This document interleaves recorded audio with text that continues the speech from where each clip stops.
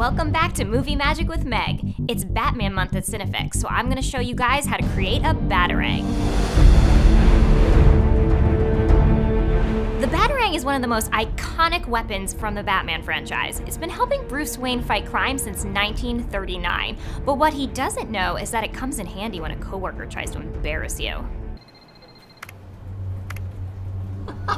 These are great. I'll update the company directory. Meg will never know who did it.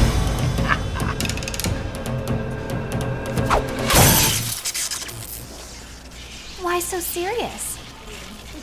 I'm gonna have to call you back. Oh, this is CineFix's reckoning. Shut up, Bane! In After Effects, animate the Batarang by keyframing the position and rotation. Make sure motion blur is on. Mask out any obstructing objects, in this case the monitor. To fragment the monitor, duplicate your footage and apply the effect CC Pixel Poly. Adjust the start time to where the fragmentation begins. Mask the fragmentation zone and adjust the force to your liking. To make the sparks, create a new solid and apply CC Particle World. Keyframe the birth rate from 2 to 0. Stay with me, guys! This crap's not easy, or everybody would be doing it. Move the producer's position to your liking.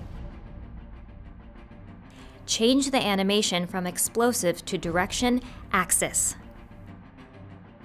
Adjust the velocity to your preference.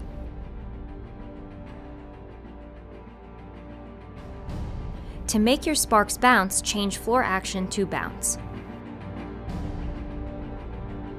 Don't you want a little snack right now? Fuck off, Bane!